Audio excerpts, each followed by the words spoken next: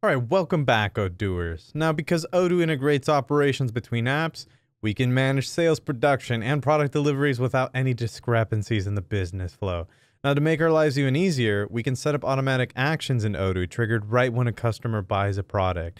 Now, these actions can create purchase orders, for example, for when raw materials might run out during the manufacturing process. At the same time, manufacturing operations are automatically generated, which instruct my employees which products they need to make as demand is generated or when materials arrive.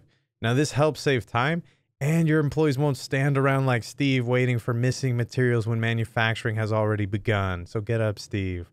It'll take some setup, but automation is worth it. All right, Odoo bots, roll out. Okay, doers, we're now in our database, starting in the manufacturing app. Now, the first thing we need is a bill of materials for the product we're manufacturing. So we're going to go up here to products, bill of materials. And we're working with the newest product, which is our Optimus Prime toy. Now, selecting it inside, I actually want to check something else up. So this is the product's bill of materials, but let's go into the product form using the internal link right there. And we're going to make our way over to the inventory tab. Now, I want to check over here in this operations area. We need to check to make sure and specify that we want to manufacture this product. So make sure that this little checkbox is checked. Now, this lets Odoo know that we make this transformer in-house. And since we're not reselling a product that someone else made, we'll leave the buy unchecked. If it was the reverse, then obviously go that way. Everything looks good, so let's go back to the Prime Toy Bomb using breadcrumbs today. It's just bread. Now, I also want to automate my purchase order so that we don't run out of components. Now, remember, to do that, I need to set up reordering rules. So I'm going to select the blue block, internal link. I love these. We just jump around. All right, now I need to make sure that the buy route is selected. So we're going over here. Perfect, we're already there. Now we need that since we'll be purchasing this item from a vendor. Then under the purchase tab, need to make sure that we have a vendor because that's how Odoo knows who to buy from when I'm out of stock. This all looks good. So I need to configure some reordering rules to decide how many items need to be ordered. So let's click on the smart button right here that says reordering rules. Perfect, we don't have one, so we'll create one. We'll set our minimum to 10, max to 30. It's all I can afford right now. And once that we're done, everything is all set up. Perfect. All right, now let's go back to the product again. So in our case, we're going back to the Prime toy via breadcrumbs.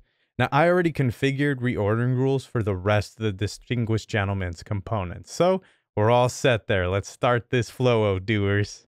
All right, Odooers, so up first, we're actually going to go immediately into the sales application. Got to create a new one up here. And our customer. Let's say that we have a customer named Sam. Sam Woodwicky over here. And they've broken their Prime toy and they need a new one. So we're going to help them out and confirm this real quick. Now you'll notice that once we did that, we've created a sales order and we also have a delivery now.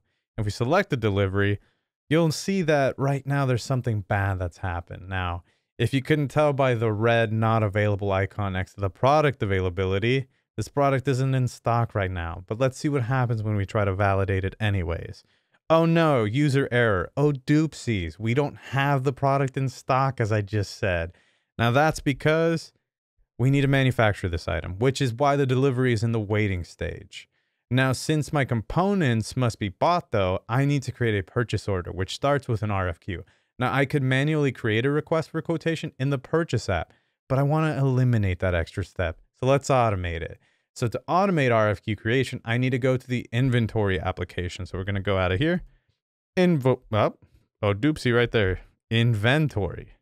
All right, beautiful. Now that we're inside of here from the inventory app, I'll select operations and replenishment. Now here I have an overview of all of the replenishments that need processing. I'm going to click on the automate orders for my Prime toy, which will do two things. First thing, it'll generate an RFQ for the components since we set up reordering rules for the components. Second, it'll create a manufacturing order for the final product. More specifically, clicking this button will create a 0 minimum, 0 maximum reordering rule for the final product, which will generate a corresponding MO or manufacturing order every time a sales order is created with this product on it.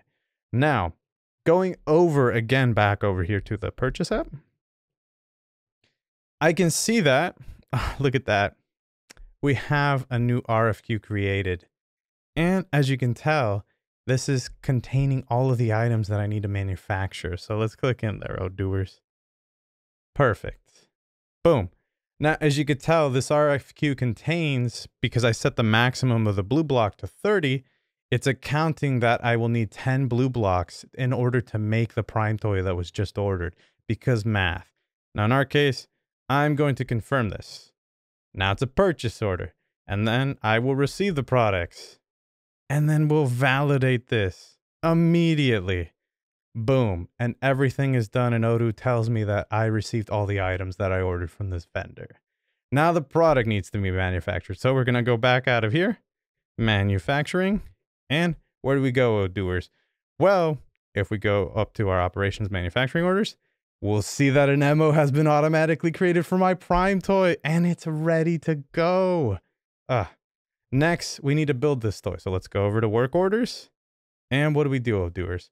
Well, we're going to basically start this and immediately pretty much say it's done.